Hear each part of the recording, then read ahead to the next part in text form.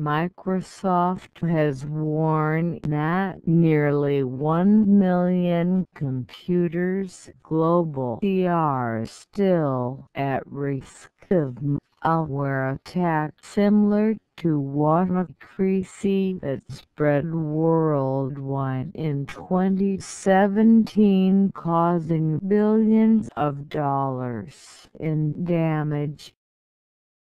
The software giant recently discovered wormable vulnerability in remote desktop services for Windows that can automatically spread. The company has issued its second advisory, urging users to update their systems to prevent the blue chip malware attack. Microsoft is confident that an exploit exists for this vulnerability. It's been only 2 weeks since the fix was released, and there has been no sign of a worm yet.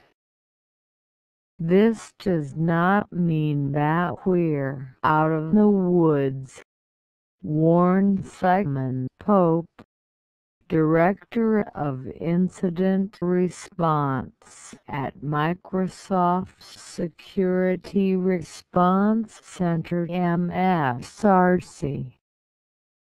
Our recommendation remains the same.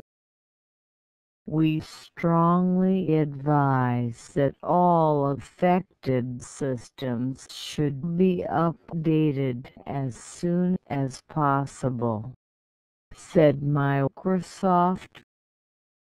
The bug is a critical vulnerability that affects computers running Windows XP, Windows 7 and server operating systems. These operating systems are widely being used, especially in corporate environments. The vulnerability can be used to run code at the system level, allowing full access to the computer including its data.